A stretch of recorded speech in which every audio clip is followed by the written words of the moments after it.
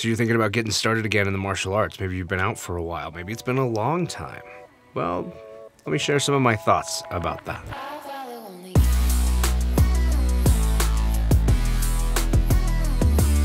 Just like the numerous reasons that we get out of the martial arts or we take a break from it, there are a lot of reasons to get back into it. And I think that's tip number one, is the first and most important thing for you to do is know why you want to do it. What is bringing you back? Are you going back because you miss the people, the place, the things you used to do? Do you miss the art you used to train? Are you looking to train a new art, try something new? There's so many reasons to get back in. That's going to be the guiding force for every other decision that you make. You might be going back to start teaching because maybe you used to teach and it's been a while. Maybe you moved, maybe you did something, but it's time to teach again. Know why you want to do what you want to do. Tip number two is recognize that it's going to be just as hard. If not, I think it's probably even harder to start as it was the first time. The first time, people say, and I agree, the white belt is the most difficult belt to get. For every one person on the mat, there's 100 people who are not on the mat at all. Getting to the point where you can walk to that door, come inside and think about starting the martial arts, that's the hardest thing. Restarting might be harder. You know what it's like. You have maybe fears and doubts and insecurities about going back. What if I'm not as good as I used to be? What if I don't remember the things I used to know? What if people look at me differently because I've done this before? I see this a lot when people have gotten a black belt before, but then they've been out for a while, then they come back. What if people don't believe that I deserve the rank that I have? Well, here's the deal. That rank is your rank, and your skill is your skill. They are indeed separate. Ideally, they go together, but they don't always. If you got your black belt 20 years ago, and you haven't done anything for a while, and maybe you've let yourself go, you haven't been training, haven't been doing any kind of physical activity, you haven't been hitting the weights or doing anything like that. So you're not in the same physical shape you were. You're also older than you were. Then no, your skill's not going to be the same as it was at that time. But you're also doing something new. Maybe you're going back to the same thing, but a lot of times you go back to something different, because for a lot of people, the reason we stop is because we move. We went somewhere else. We don't have that place to train available anymore. So now you're finding a new place to train. Well, first things first, it's up to you if you tell anybody that you have any skill at all. People will see it. Your skill is your skill. The things that you can do are the things that you can do. And you're going to have things that you're good at and comfortable with, that you have experience with. And you're going to have things that are new. Because anytime you train, there's going to be something that is maybe new, or maybe you were never good at, even before. You used to do it, but you weren't good at it then, and you're still not good at it now.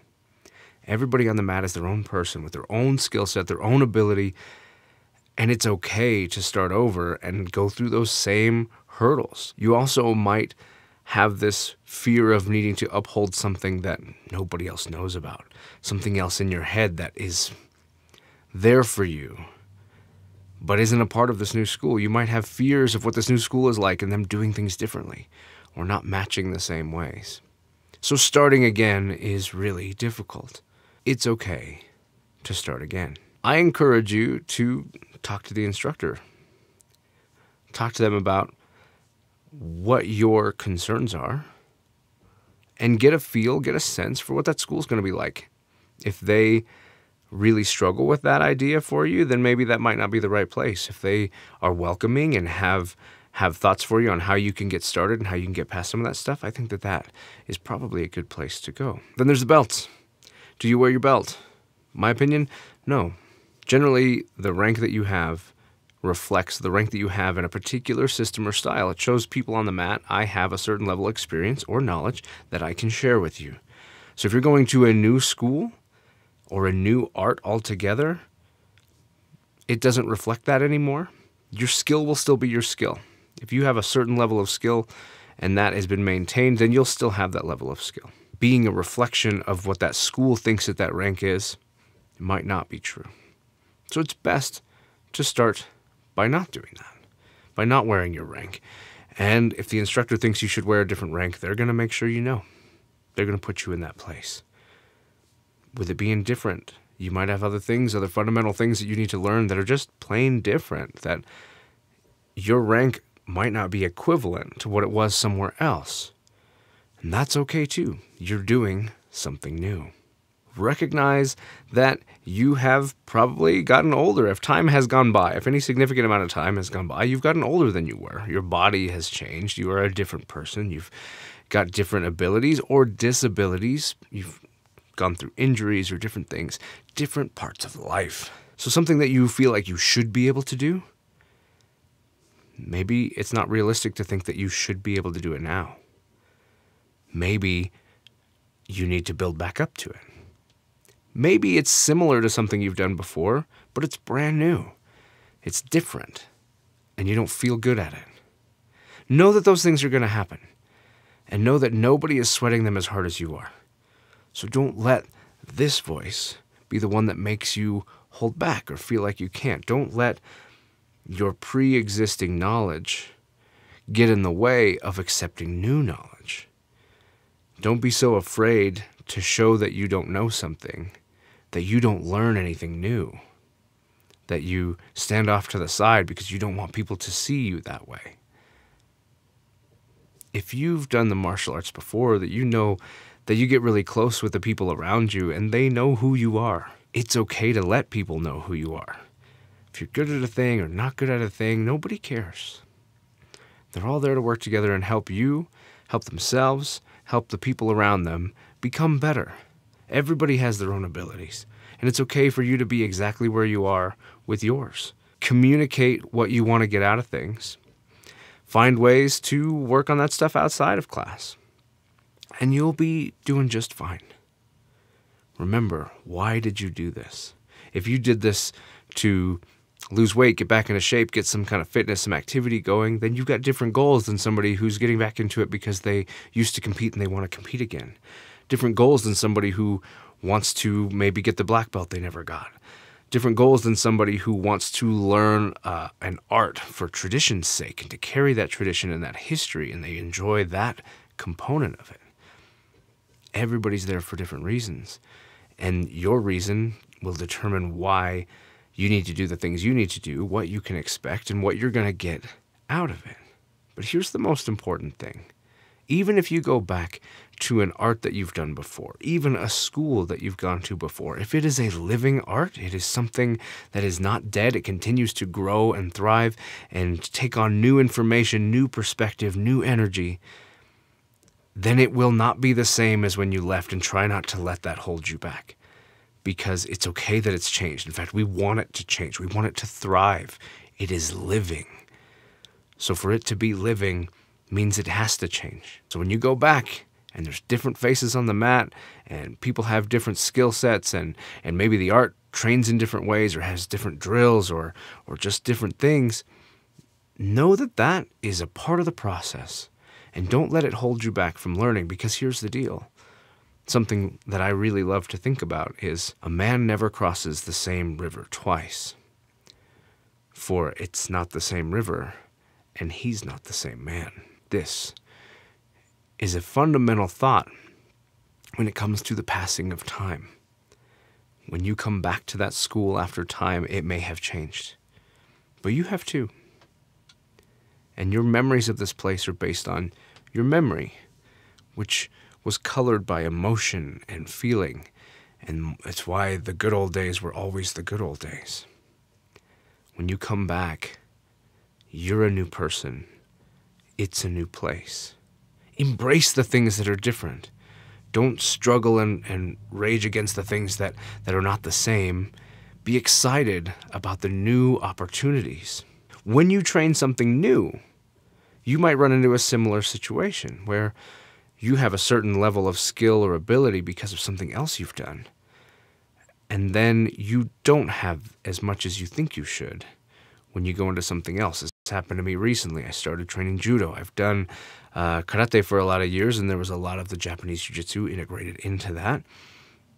Felt very confident with that. But I felt like there were parts that I was missing, and I went and I trained judo. And I immediately felt that I didn't know even as much as I thought I knew. I had a certain level of expectation of how well I thought I might do because of what I was doing. But then I got on the mat and went, I'm not that good. I don't have the abilities that I thought I had. I'm not meeting my own expectations. But they're my own expectations. Nobody on the mat said, well, you should be able to do this. They said, try it this way. Here's a way you could think about this. Maybe it's like this. They didn't even worry about what I knew. They put the effort in to make me better. I had a choice. I could be upset and I could be depressed and demoralized by my inability, the time spent, the cost sunk into becoming who I was to that moment, and then not being able to live up to that in my head when I came into a new moment. Or I could recognize that I have holes in what I know, and that is exactly why I was there, and then I can embrace that and be excited for the things that are going to change and the new things I'm going to learn, because there is differences. If I go in and everything you're doing is what I already know how to do and I'm already good at it, then what am I getting? When you go to train somewhere, you train there because it gives you something. Not because you give it something. You might at some point give it something. But first and foremost, what does it give you? How do you choose a school? You choose a school based on what you get from it. Does it achieve your goals? Do you like the teacher? It doesn't matter the school or the art. If the teacher doesn't appeal to you, the way they teach, the things that they teach, the information that they pass to you, if it doesn't fit, it doesn't fit. And you won't get as much out of it. And it's okay that you might need to try different things or go different places and find one that matches you. But remember, you chose that place because of the person who taught, the things that they taught, the way that they taught them. So if you are starting again, try not to get too stuck in the ideas of, well, we used to do it this way. I was taught it like this. If you fundamentally disagree, then you're not in the right place. If you see that it's different, but you still want to learn it, then set that other stuff aside and focus on what you're getting, on this new information, understanding it and processing it, and maybe, just a little bit, recapturing the joy that you had when you first started doing this and everything was new. Now, you might be someone who has a wealth of knowledge to share yourself. And going back and starting again might be because you're looking at teaching. But you're questioning, should I teach? Do I have anything to offer? Do I even have my edge anymore? Do I have the abilities I once had? Do I have this stuff? Remember that at the end of the day, if you have knowledge that somebody else wants, sharing that knowledge is a noble thing. Do you move as sharply as you once did? Do you have the same body that your younger self had? Are you the same athlete, or are you an older athlete? Things might be different. You might not do them the same way. I think this is a benefit. I don't do things the way that I did 10 years ago. Even that short amount of time, I don't do them the same. I don't do them the same because of new knowledge and because of a new body. Not necessarily an upgrade. When I train, I may have come up with new ways to handle this new body and the new knowledge that I have. So I might have new ways of doing things that I can now share that I did not have and my younger self never would have had. So I have more. I have something extra. I have something different than I would have had. Can I move as fast or have the same amount of stamina as somebody who's fresh out of high school or college? No. Do I have my own abilities to handle them and my lessons to teach, or my ways to coach them to be better anyway, despite my ability to do exactly what they do? Yeah. You can still coach that. You can help them understand. Maybe you don't do things the way you used to, but you can show them how to do the way you do things the way that you used to, because maybe they can do them that way, and maybe they should for now. And then maybe over time, they also get to come to understand the way that you do them now, because at some point, they might need to do them like that. Your knowledge is valuable. If there are people who want to learn from you, that is all that matters. If you're thinking about starting again, and if you're not sure if you should because you're not sure if you're the right person, recognize that the right person for one person might not be the right person for someone else, but you might be the right person for some of these people. You won't be the right person for all of them. There might be people who know more, do more, capable of more than you, and you recognize that. And this is where the imposter syndrome sets in, because you go, why would you look at me when you can look at these people who know more, do more, are more capable, they're better than you? There are people that don't have what you have, where maybe you're the right person to help them get to where they can also look to these other people and see the value of what those people bring, by first understanding the value of what you bring. And maybe that's physical, maybe that's mental, maybe it's philosophical. Your thought processes, your tactics, your strategies, your concepts that you follow, that you believe in. There are people who want to know about those. So if you judge yourself according to something else, and then question whether you can do what you can do, well, I think you're fundamentally flawed. And you need to judge yourself against yourself. And then you need to consider the people who don't have what you have and decide if it's something that is worth giving. And if it is, then you should start again. You should share that knowledge. And either way, no matter what situation you're in of any of the things that I've said, if any part of you wants to start again, fan that flame. Surround yourself with people who are encouraging you to do so. Let people know. Be held accountable if you need to be. And start again. Put in the effort. Understand that there will be difficulties and challenges, and that it might not be immediately comfortable, and it might not be exactly what you remember. But heaven forbid, it might be better. There might be something different there that you prefer. Know that if any part of you is ready to start again, there's no reason why you shouldn't.